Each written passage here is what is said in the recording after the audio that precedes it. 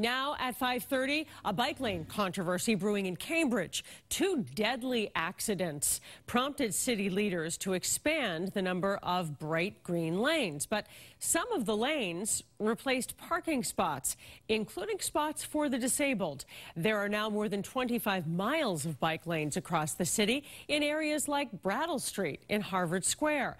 But as WBZ's Paul Burton shows us, some business owners say the lanes are taking a real bite out of their bottom line. It's no secret that bikers and drivers have a very, close relationship when it comes to sharing the road. I think biking's great. It's good for the environment. Sometimes it's a little bit scary when you're a driver. I don't like bike lanes because, if I open the door, I can hit the bike lane. The city of Cambridge has invested a lot of time, money, and attention on increasing the number of bike lanes over the past few years, helping bikers like Mike and his therapy dog feel safer. With the bike lanes, I feel mostly very safe. During rush hour, anything goes. It's very dangerous.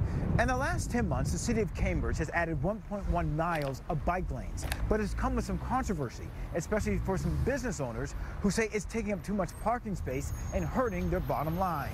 I find these particular bike lanes very dangerous.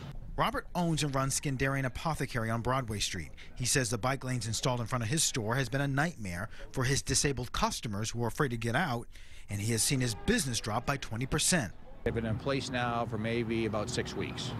And in that time, they have made it access to the pharmacy virtually impossible for the handicapped, for the elderly.